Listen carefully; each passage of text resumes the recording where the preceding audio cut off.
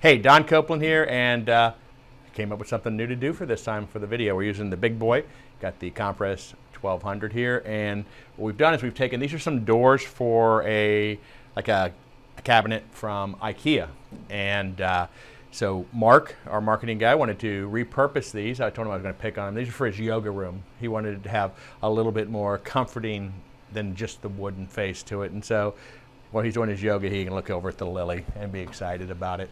What we did is we did print these with a white underbase and then came back with the full color image over top. It's really got a pretty cool effect here.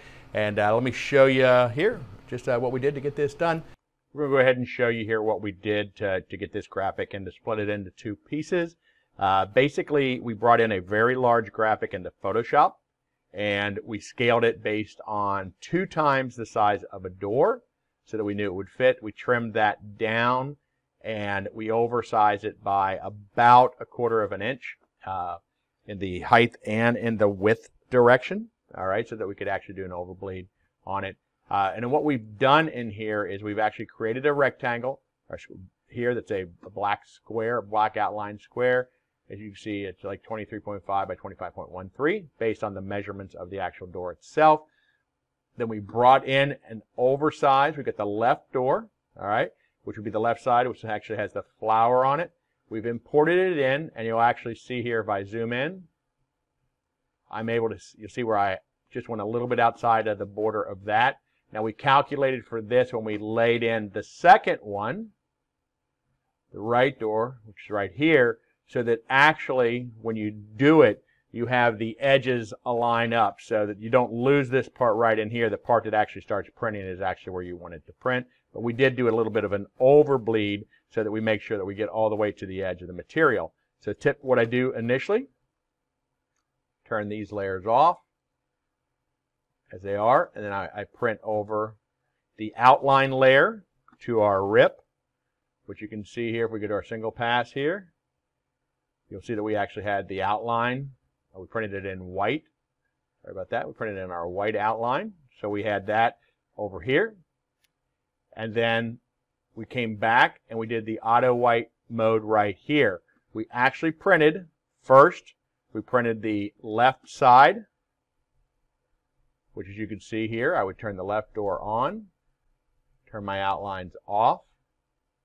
All right, we printed this over, which is what this file is. Went ahead and printed that. And then we came back, turned off the left door, and turned back on the right door, and sent that over, which is what you see right here. So you can see our net cost on the ink between these two jobs was $6.29. And as we mentioned earlier, the doors are about $15 a piece or so if you order them from Ikea. So that would be about $36, $37 total in this. We did some research for this, and it was kind of hard to find anything exactly. We did find some places on Etsy and whatnot where we were doing customization of doors for cabinets and things like that. And they range anywhere from about $350 to $500 a pair. So even if we go on the low end and say $300 a pair, with these, you're looking at $37. Print time on these was in the area. If you see right here, this is the print time on one door. So comfortably by the time we turn it around, let's just say it took us just under an hour to print them. So I could turn around a pair an hour on this.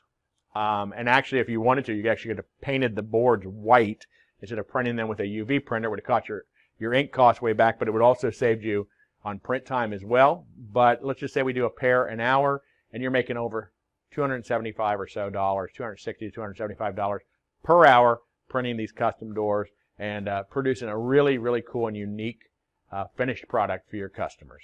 You can apply an adhesion promoter to them. You probably want to get some of this material to test and see, but you can apply an adhesion promoter once you have cleaned them down good with isopropyl so that you get a good adhesion and you don't have to worry about the print scratching off. We've got $6.29 worth of ink, and I think we looked up the doors. If you bought the replacement doors, they're like $15 a piece. So let's just say we got $30 into the doors, $7 worth of ink, and about $37 into this whole project. So there you have it. You see what we've printed them. We started out printing our white outline here onto the bed. Then we laid these in each. It was pretty creative in the way we were able to just move over the artwork to make sure that it kind of flows naturally through. And it just gives you an idea of other areas you can open up with your UV printer. You hook up with interior designers, you hook up with people who are maybe doing showers and things like that. We've had some folks who do backdrops on the back of glass tiles so that you can put those into a shower, into a backsplash in a kitchen. You can print on all kinds of wood items to decorate. You could even do things that are kind of more rustic. You could take wooden doors and actually put things on them, make them look more antiqued and whatnot. But a lot of opportunities outside of our standard, signage type of things and whatnot that we typically do. So I think it's a great way that you can extend the range of your actual clientele by hooking up and going outside of the normal bounds of a typical sign shop type of or trophy awards type of shop. And maybe find some new clients out there that have applications. And on top of that, doing things like this, they may have need for signage and stuff. I think if you're working with interior designers or people who are in construction who are doing remodels and things like that, they need stuff like this, but they also need decor flash signs for out front telling you who's there, what kind of work they're doing, how to contact them as well, and maybe some of their information about whether they're certified or whatnot to do what they're doing. So just another great way to take your Compress 1200S and make some money, because this is a really big size. These are 24 by 26. You're not going to fit this on most standard UV printers, but it fits real nicely right here onto the bed of the Compress 1200S. I'm Don Copeland. Thanks for watching.